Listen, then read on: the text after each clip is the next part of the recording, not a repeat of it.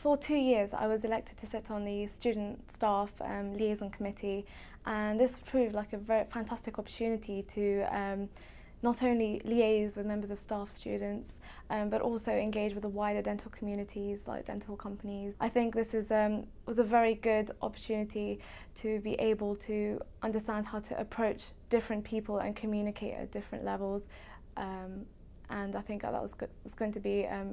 invaluable to me for the rest of my career. In my second year on the committee, I had a more sort of major role, and this meant that I was more involved in the leadership aspect of the running of the society, and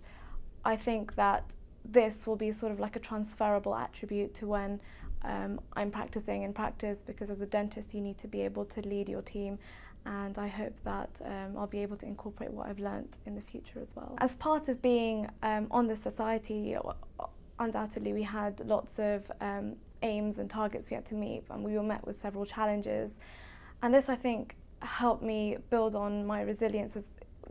as a character, because